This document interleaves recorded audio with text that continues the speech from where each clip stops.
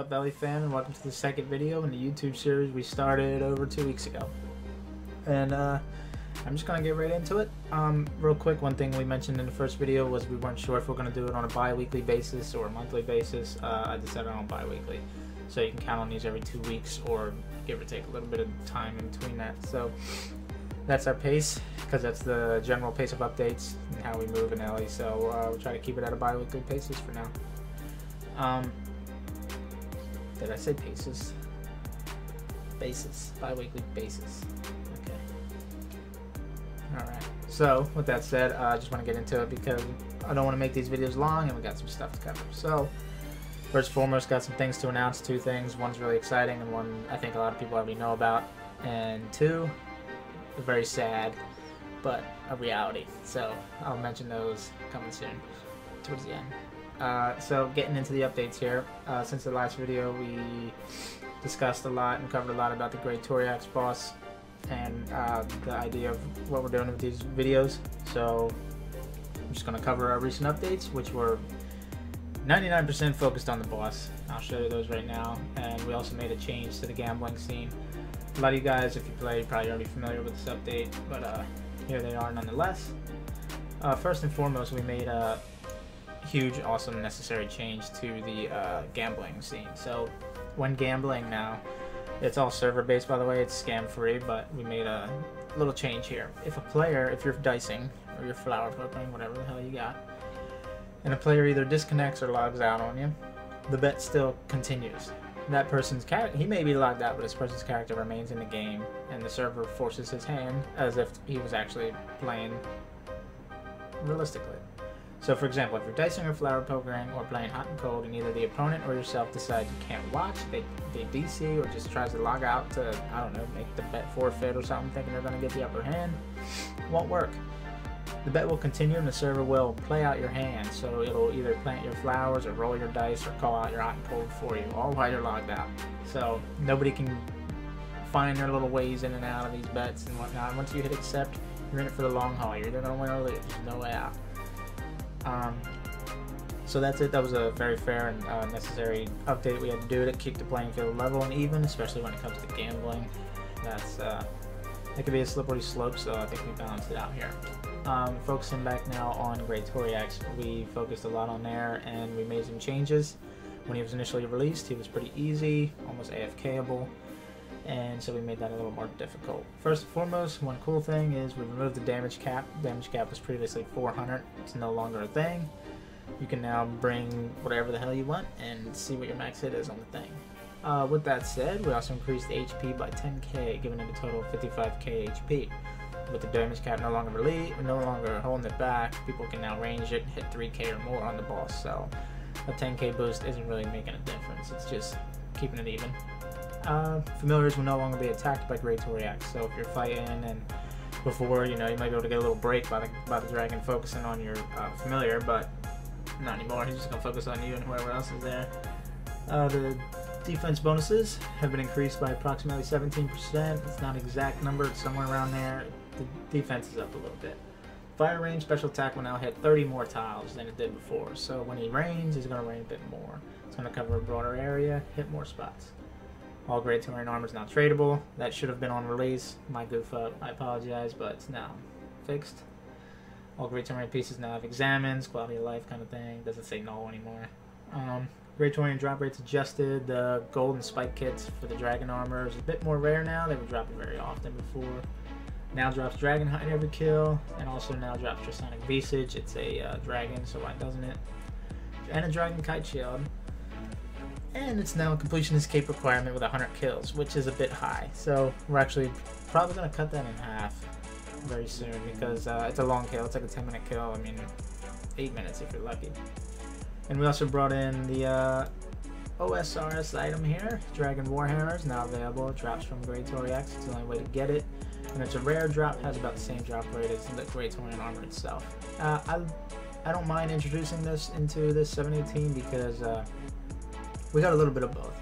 We got some old school stuff, we got some new school stuff. I mean, we got Next, we got all that, and why not? I mean, it offers a variety for people to choose from. You can either have this one, you can have that one, whatever you like, whichever you prefer. trying to just keep a nice and balance here between the both, but still focusing on the 718 era. So that's all we did. The past updates we're working on, the next one coming out soon, which hopefully is very soon. But things have been a bit busy, but nonetheless, we always try to stay on track here. So with that said, that's all. Like I said, that was all the updates since the last video. Also, we did some other work behind the scenes that wasn't posted. For example, we fixed some trade glitch that some player thought he was the man, thought he was cool, and found some glitch and tried taking advantage. He no longer plays Ellie, and the patch is fixed all the way around. He got a little cocky, so he got a little banned. But that's what happens. I mean, you either work with us, or you're not even part of Ellie. So he tried, but he didn't go about it the right way. So with that said, now I got something sad and something exciting. If you play Ellie, you're very familiar with our administrator, Jake. Jake has been very busy with work, and he has since messaged me, and he says, who's he fooling anymore? He doesn't really have time to focus on Ellie. He doesn't have time to play. He's busy, and that's life. It is what it is. I mean, he was our best man. He's my right-hand man, and he will always be here. He'll always be welcome. He'll always have his spot whenever he's available, but in the meantime, he's since put in his resignation, and he's no longer administrator. And so with that said, there's going to be some staff changes coming soon. So look forward to some of those, some people moving up, maybe some new people on the team. We'll see what's going on. We'll have discussions with that with the current staff, see what's going on with that. But our buddy Jake is gone. He was a good man. He'll still be around. He's just busy with work, and I hope to see him back very, very soon. He's been a vital part of Ellie and its community. He served the opposite time zone I live in, and he did wonderful. Anytime a situation arose, he handled everything just right. Very, very good and dedicated player. Was a wonderful moderator, global, made it to administrator, and he succeeded in every area. But life gets in the way, you know, that's all. I mean, it is what it is. He worked too much, he can't have time, and I appreciate his honesty and the respect he had. And he's no longer administrator, and I'm sad to see him go, but I hope to see him back soon. Maybe a situation will change. But like I said, expect some staff changes now. I'm gonna need someone to fill the spot. Got some people in mind. We'll see who accepts and whatnot. And last but not least, one really cool thing that our developer Matt has implemented is this right here, the Grand Exchange page. It's a work in progress yet, but it's a start to something that is very, very cool. So you can search, obviously, an item that's listed on our Grand Exchange in game.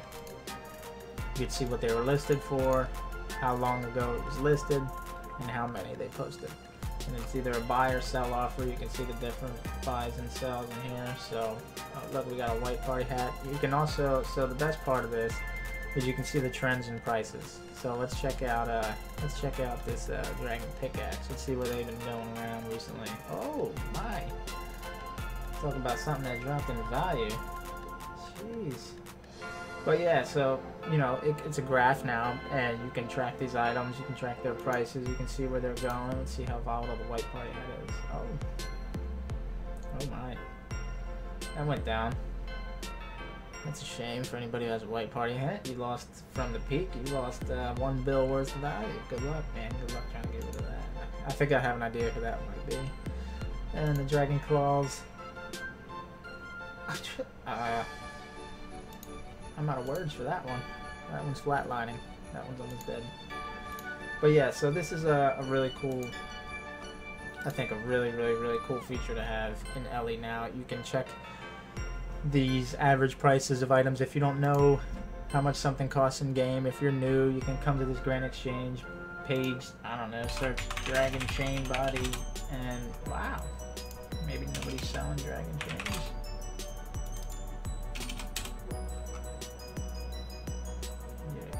Not okay, but so yeah, it only shows things that are currently being sold and bought, so I guess nobody's selling that. So yeah, I mean, if you're unfamiliar, you're new, you want to check out the prices, you want to see, you know, what you can afford, what you can't afford, you can see where things are, where they're going. Okay. By the way, if you see no data available on item, it means it's never been bought or sold yet on the Grand Exchange. And it makes sense that this may not have been, because it was previously only a donor item before, like we just covered in the recent updates, that it's now dropping from Great Wargax. So probably start seeing more of them coming around. But yeah, very cool feature, and I think something that everybody's going to love, and everybody can utilize. It's very, very helpful, like I said, especially for new players. If you're unfamiliar with the economy and the prices, just have a look on the Grand Exchange page and see if you can find what you're looking for. Other than that, we also have obviously a price guide that's on our forum somewhere. People moderate, try to keep it up to date. But yeah, very, very helpful feature, very cool, all courtesy of our developer Matt. Put it together, and yeah, I think that's all we got for this video. I just wanted to cover the recent updates and see what's going on.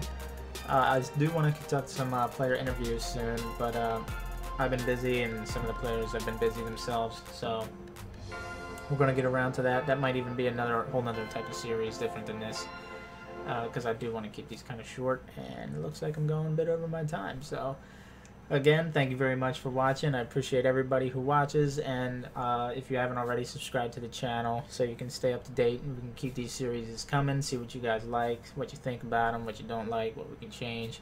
Same thing goes for in-game, this is all just part of Ellie's community. This is another avenue for communication and reaching out, and just feedback in general. That's all we need. So again, thank you very much for everybody who's participated, and see you next time.